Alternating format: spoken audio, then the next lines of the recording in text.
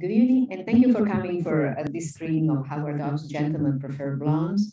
It's a movie I adore, but the actual reason why I decided to include it in this preservation series is because when I was thinking about something about the color, what we show restoration that is really color centered and that highlights the color, this one came to mind. And to introduce the film from Los Angeles is the person that was actually responsible and oversaw this restoration is Schawn Belston, is the longtime head of the Fox archives and now head of content delivery at Amazon. And Schawn is joining us via Zoom, so you'll appear on the big screen. Please welcome. Thank you, Schawn.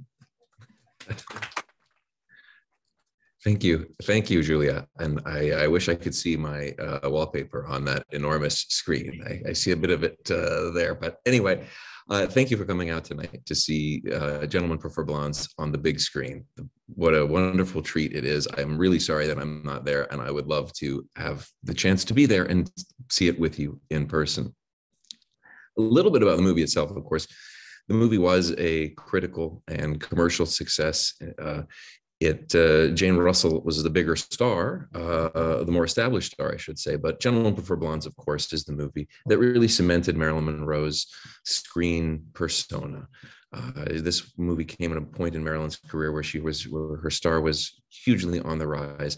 And of course, after this, she went on to do How to Marry a Millionaire, which is perhaps an even more famous, and 70 Rich, and a number of other pictures that are even more famous, using a similar character that she created here.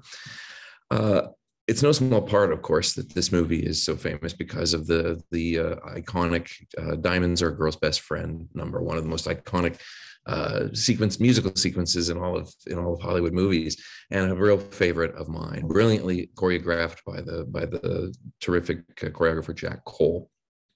It's something I love pointing out about that number that you may not know is that Marni Nixon, who was the very famous off-screen singing voice of Natalie Wood in West Side Story and Audrey Hepburn and My Fair Lady, Deborah Kerr in The King and I, she was also a very accomplished singer in her own right, does a little bit of singing in that Diamonds Are a Girl's Best Friend number for Marilyn. So as you see the movie tonight, it's only a single line. So see if you can pick it out as it goes by. I don't think I would have been able to had Marni not pointed it out to me years ago. So a little bit about the restoration. Gentlemen Prefer Blondes was among the very last films photographed at Fox in the 3-strip Technicolor process. By late 1953 and onward, Fox moved to CinemaScope and Eastman Color. I bring this up because it's also a transition. It was also transition time from nitrate film to safety film. And Gentlemen Prefer Blondes is unique in the Fox archives as the last surviving Eastman Color 3-strip feature negative. This is important because nitrate film in the 1970s, all of the studios had to do something to protect and divest themselves in one way or another of holding their nitrate film, which was thought to be very dangerous and flammable on the studio premises. So Fox undertook a systematic program of copying and then incinerating all of its nitrate. So when restoring Technicolor films, it's very unusual for us at Fox to have had 3-strip materials to work from. But on Gentlemen Prefer Blondes, we did. The 3-strip camera negatives, red, green, and blue, which you may have heard about, I'm sure, earlier this weekend, were scanned at 4K at a place called Lowry Digital in Los Angeles, digitally cleaned up, and then digitally recombined to create this new DCP that you'll see tonight, as well as a film film out for film to make film prints. The sound was similarly digitally restored. The goal of these restorations is always to try to, as much as possible, recreate the original experience of seeing and hearing a movie in a theater.